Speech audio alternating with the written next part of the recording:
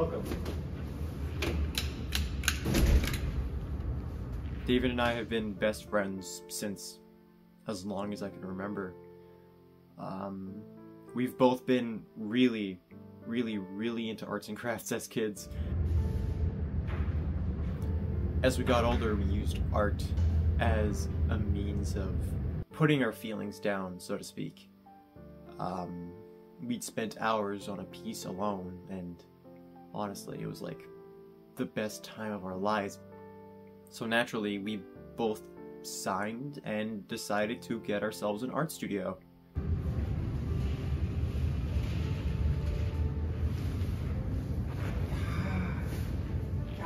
About 3 weeks ago, he got in an accident at a party where he hit his head really hard and essentially lost most of his memory.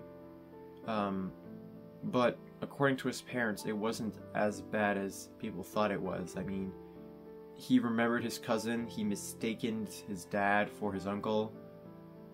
But slowly but surely, things were starting to creep back up.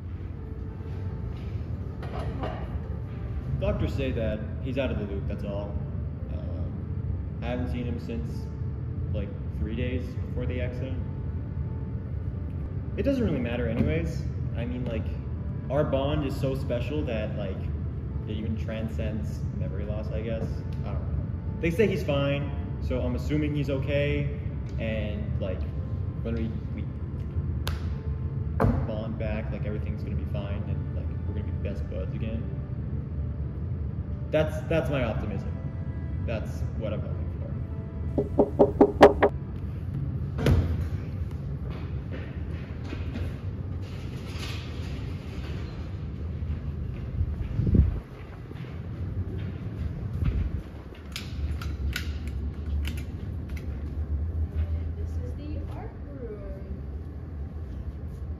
You know John?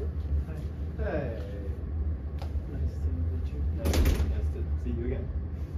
Welcome to our studio. We out of this. Welcome back to you. Take a gander. Can I take your coat?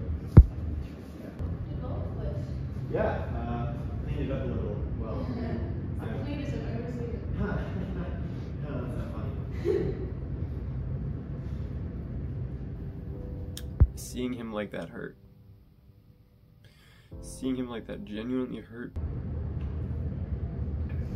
I thought that maybe it would have been okay, that we would have been fine, but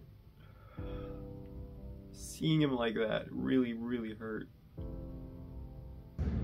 When we bought it, I think I spent the night here, and you came to check up on me the next morning and see if I was actually going to do it. I did. It was very cold. We didn't have any heating.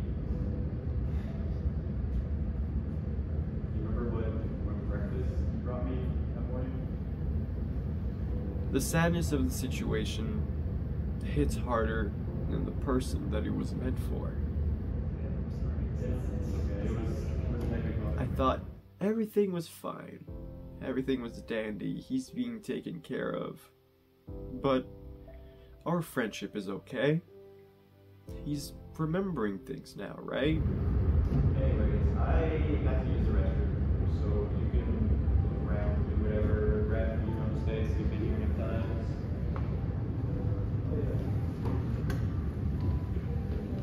And I feel horrible for that.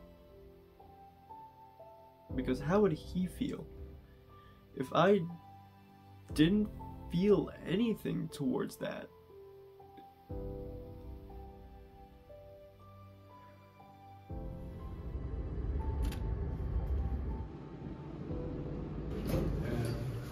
This is it. Hold off the Grenon. Yeah, we spent a lot of time making this. How long did you say? About 13 hours on and off. I assume you don't really remember, or at least have some semblance of color palette. It's not really in a bad way. It is really nice art piece. Yeah. It reminds me of a waterfall. Rain. Yeah, of course, because of the drops.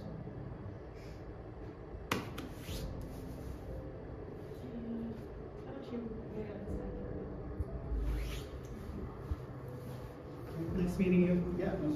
Nice meeting you.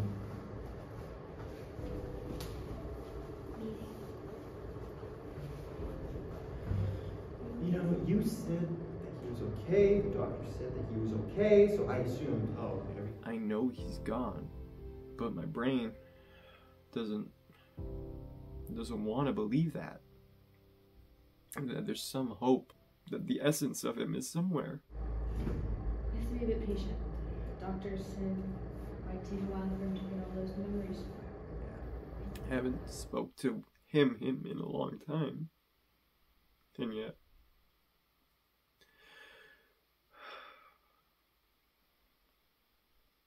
I can't bear to see him like that.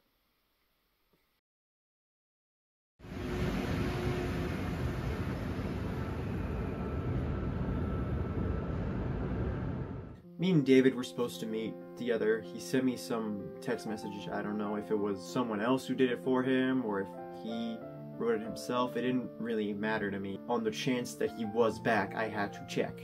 So naturally, I progressed my way to our usual spot that we meet, and I waited.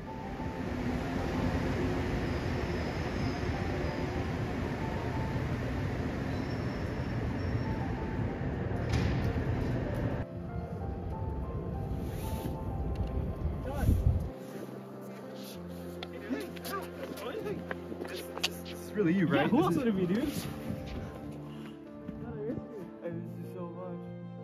It was really, really, really good talking to him again. It was like nothing actually happened. Of course, yeah, amen to that. Glad you're back. Give me a second. It was really weird because he brought a camera. And like, I know his sister owns a camera, but why did he bring it with him? I have no clue. But he was really focused on what pictures to take, and like, I don't see it. I don't really get it.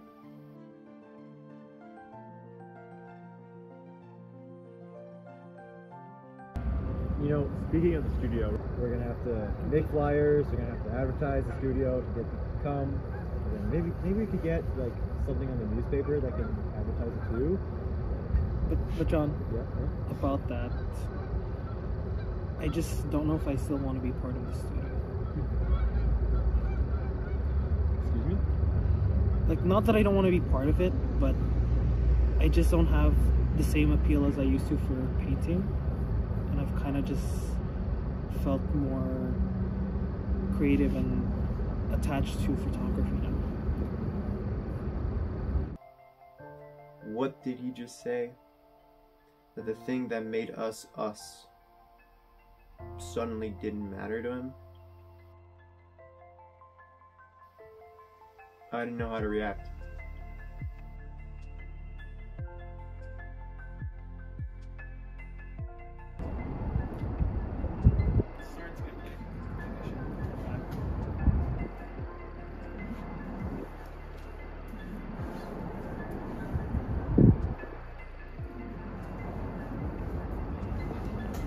Hey, wait.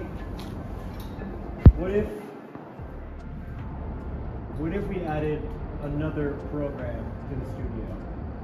Not just make it art for painting, but art for photography, maybe.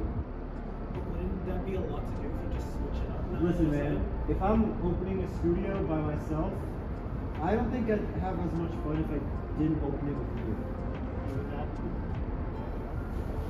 The entire point was to own a business where people can express themselves together. Me and you. That's how we got into it. So not having you there would kind of feel like this. I think I'd really like